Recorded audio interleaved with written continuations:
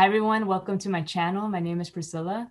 So in this video, we're going to be continuing with the lab setup for our SCCM installation.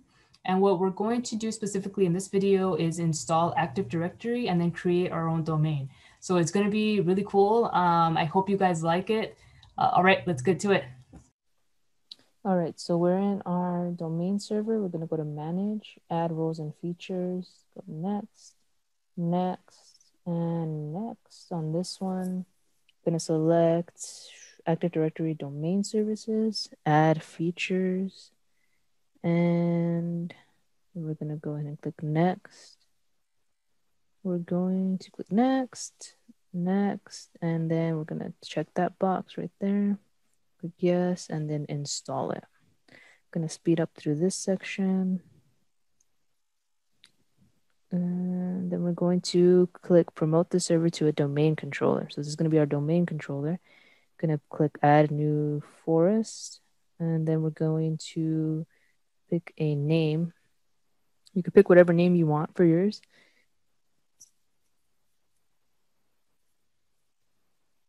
For mine, I'm going to pick pleon.com. It sounds like an alien. Click next. And gonna wait for that. We're going to wait for that to load. Let's see. What are we doing on this page? We're gonna click select the password for this.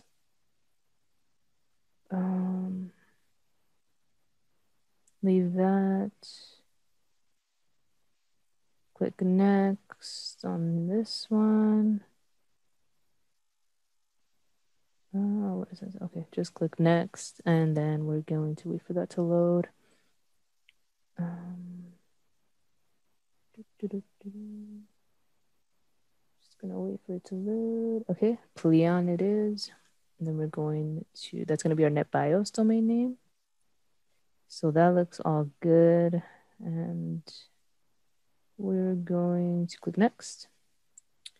And wait for that to load as well.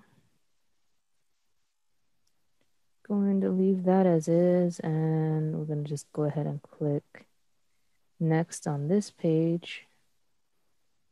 And next here as well. So we don't have to do anything here. It's going to check the prerequisites to make sure that we have everything in place before we can install Active Directory. So we're just going to wait for that to load. And okay, it has some stuff there, but that's fine. It'll still let us install it. I'm going to speed up through this because real time it was kind of slow.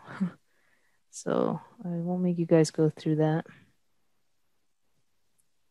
All right. And okay, so that's done. I'm going to go ahead and log in here.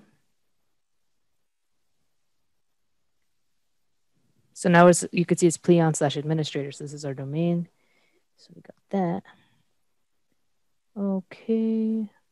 All right. So now we're going to go to our SCCM server because we're going to add this one to our domain. We're going to go to local server. We're going to go to, where are we? No, not there. We're going to go to their computer name, change, and then we're going to select member of domain, and we're going to enter our new domain, which is pleon.com.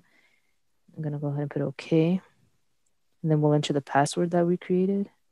So it's going to be administrator. And then the password we created, we set it up and put it OK. So there you go. Welcome to pleon.com domain. So we're joined, and then we got to restart to establish it. And so we're going to go ahead and close it. Sorry, I'm looking at something. Okay, so we're going to go ahead and close it. We're going to do restart now. I'm going to go ahead and let that restart. So next we're going to go to our DHCP server because we're going to add that to the domain as well. So we're going to go DHCP server, local server, our computer name, change, and then domain. And it'll be pleon.com. Enter administrator, and then the password we created. or you created when you do this. Okay, we're gonna go and restart it. There you go. Welcome to pleon.com. Cool. Restart, close, restart now. That's gonna load up. All right, so now we're going to actually log into our domain. So we're going to do other. We're gonna do pleon/administrator because this is actually like our domain that we created. So it's pretty cool. And then we're going to enter the password that we created for that one and log in. So we're in now. And then also on our DHCP server, we're going to do the same thing. We're going to go to other user, and then we're going to go enter, other user. And then we're going to put pleon/administrator and enter our password for that one.